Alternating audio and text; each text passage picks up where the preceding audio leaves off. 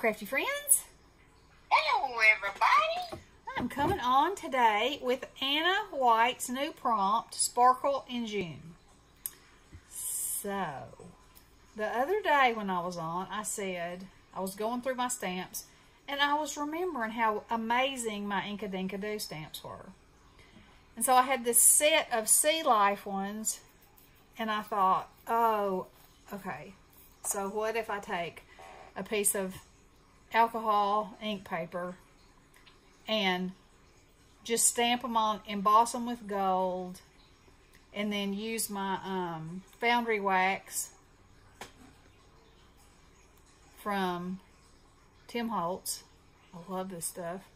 And just go around the edges of it to bring out the gold, and then use my little bubbles, and I put diamond dots for their eyes. And I think that's just gorgeous. And I put it on black so it would really, you know, kind of make it pop. And I just love it. These stamps are so good.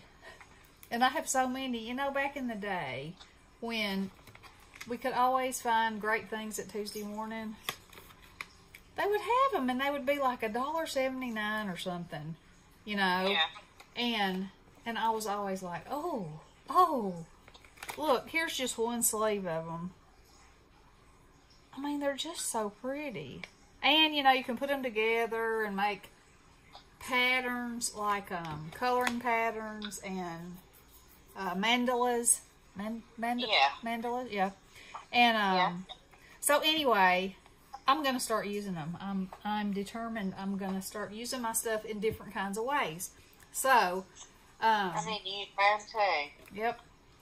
And they're such beautiful images. So anyway, I thought that was pretty sparkly, pretty ocean-like, you know, for June. And you always think of the beach. And so there's my project. Now this is an open collab. Anna has it every month, and every month it's a prompt, I guess you would say, for the month.